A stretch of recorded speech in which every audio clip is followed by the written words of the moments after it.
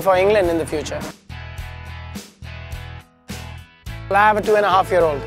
So I want her to do a lot of sports, and obviously I want her to do cricket as well a little bit, but there's no cricket program which I can take her to for that age group. That's where I realized that there's a massive gap, and that's something which can be done. And cricket is obviously, you can make it a lot of fun. At the same time, you can do a bit of skill work and a bit of ball hand-eye coordination with them at the same time. You can't teach them proper cricket, but there's a lot of hand-eye coordination, catching the ball and getting all that stuff done. You can do the very basics of the game with them, and that's how we started the project of Teddy Cricket.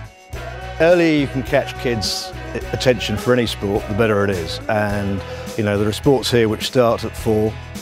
Cricket has historically started at 6, so anything that's going to start them younger than 6 has to be good news for cricket. It's going to get kids of all backgrounds engaged. It's not expensive, it's easy to do, it's fun. And you know, at the end of the day, it doesn't matter where you're from. If you pick up a cricket bat and you like the game, you're going to end up loving the game, and that's what Teddy Cricket teaches them. I think there's a theory behind it. There's a process way of teaching them, and that's what they are going to learn, not just learning by trial and error, which is what most of us learn. And I'm thinking that's going to be quite helpful. So even though they don't get as much exposure as we got in India, I think because their approach is very organized, that should be beneficial for them. You just need to let them be.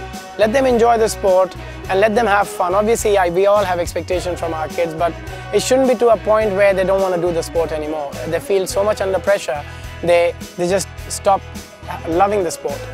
Let them just love the sport, and with age they will mature and they will grow.